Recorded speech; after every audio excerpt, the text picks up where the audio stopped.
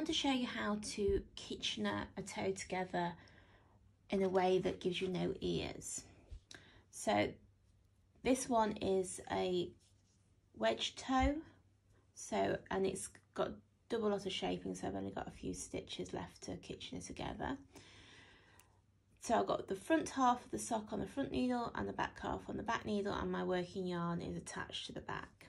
So I just need to cut this yarn to a long enough length so I can Kitchen these together. So 4 times the width. 1, 2, 3, 4, and then a bit for luck. When I say a bit for luck, about 6 inches. So using a darning needle, so something that's got a blunt end, thread your needle. So often you'll find with Kitchener instructions they do a setup. That works great if you were working to a top and bottom of stitches, but if you're in this situation, you've got stitch heads on both needles, and you don't need that extra setup because that's what causes the ears, because you've got an extra half stitch that you don't need. So I'm just going to go straight into the Kitchener stitch, and what I tend to do is I do the full movement on one needle before pulling through, and then that way I always know where I am, and it is a bit more efficient as well. So on the front needle, it's go into the stitch knitwise, and what I do is I use my darning needle to take it off the knitting needle.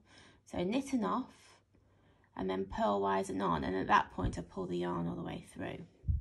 So if you were to just do one stitch then pull through and the other stitch and pull through, this way you're saving half of your time. So the other reason that I do it is because I've done that full movement in one go, I can see that the yarn is coming out the front needle, and that means I'm about to work on the back needle. So making sure that the yarn stays underneath the needle tips at all time. You go into the stitch on the back needle purlwise and off. Don't pull it through yet. Knitwise and leave it on and pull through. And you just repeat that. So knitwise and off, purlwise and leave it on. And just make sure you pull it up so you've closed it, but don't pull it too tight, because you want to keep the similar tension to your stitches. So keeping underneath my needles at all time, purlwise and off, knitwise and leave it on, and then pull through. So knitwise and use it with your needle to pull it off, purlwise and leave it on. Purlwise and off, knitwise and on.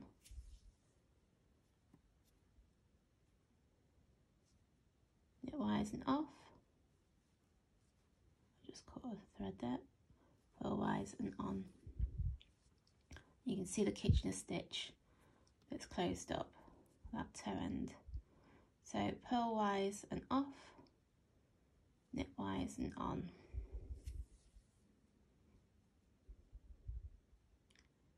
Knitwise and off, purlwise and on.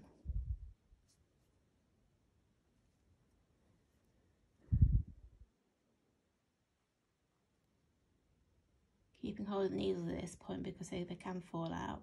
Purlwise and off, knitwise and on.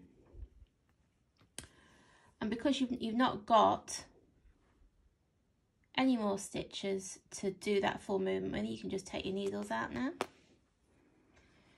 Now this side hasn't got any ears, that's nice and smooth. This side has got this little sticky up stitch that's happening. You can easily sort that by, you can see that the yarn is coming out of the center of this stitch. So you just want to go over the top, make sure you're going on this side of this stitch and just into your sock. I'll just put my hand inside.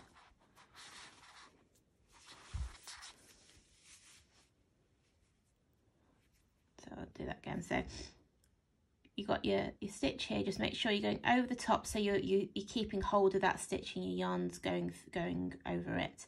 And I'm just going to go into the inside of the sock there. And as I pull that through, it pulls it in, sorts out that stitch, and you've got a perfect kitchenette with no ears on the end.